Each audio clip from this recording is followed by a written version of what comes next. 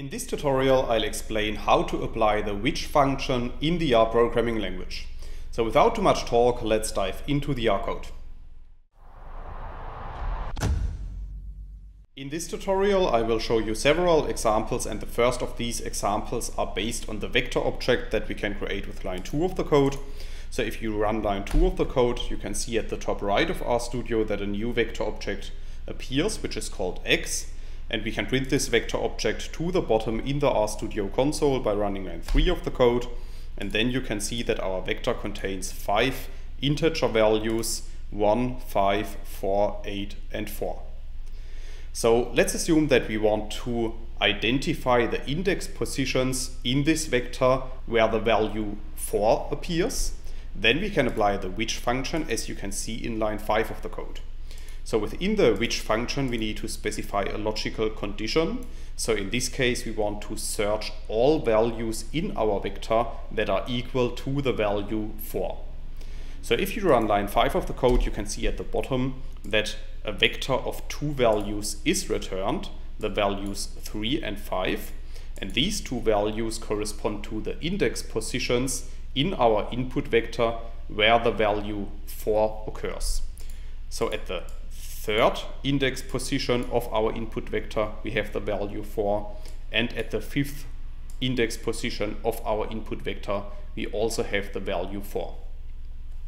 So in this first example, I have explained how to return the index position of one specific value.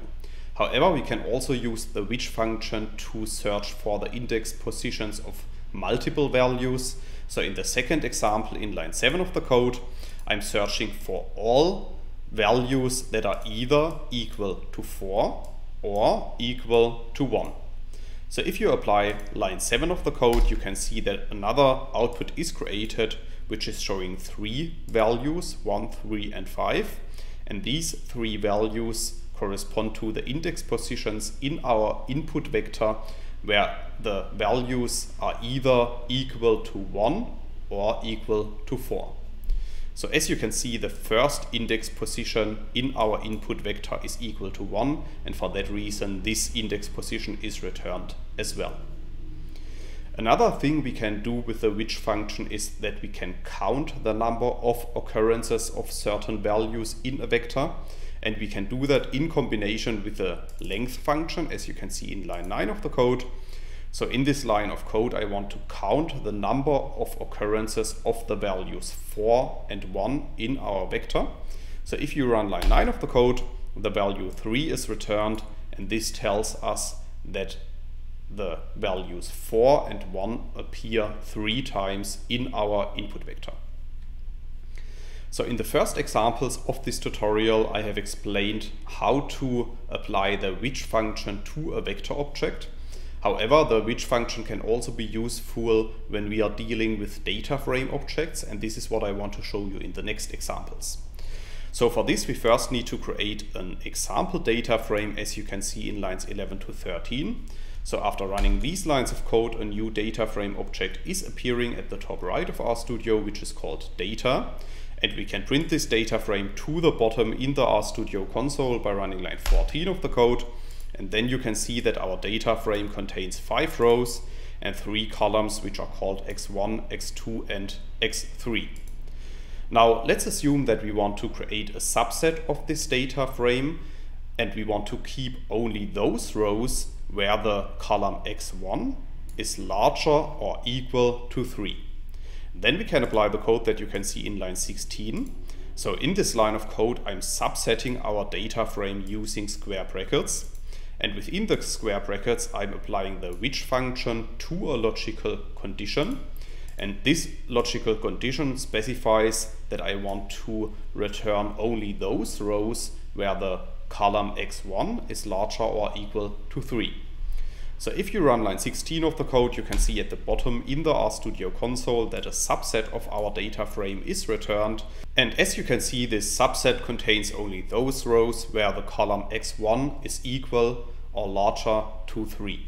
So in the next example, I want to show you how to use the which function to extract certain columns of a data frame. And we can do that by using the which function in combination with the colnames function and the in operator, as you can see in line 18 of the code.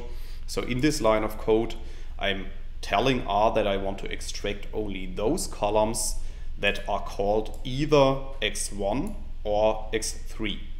So if you run line 18 of the code, you can see at the bottom in the RStudio console that another data frame subset is returned, and this time we have excluded the column x2, or in other words, we have kept only the columns x1 and x3. That's all I wanted to explain in this video. In case you want to learn more on this topic, you may check out my homepage, statisticsglobe.com, because on my homepage I have recently published a tutorial in which I'm explaining the content of this video in some more detail. I will put a link to this tutorial into the description of the video, so you can find it there. If you have liked this video or if you have any questions, let me know in the comments section below. I'll try to respond to all comments as soon as I can. Furthermore, make sure to subscribe to my YouTube channel to get notified about future video releases. I have already published about 500 videos on this channel, and I'm releasing new videos on a daily basis. Thanks a lot for watching. See you in the next video.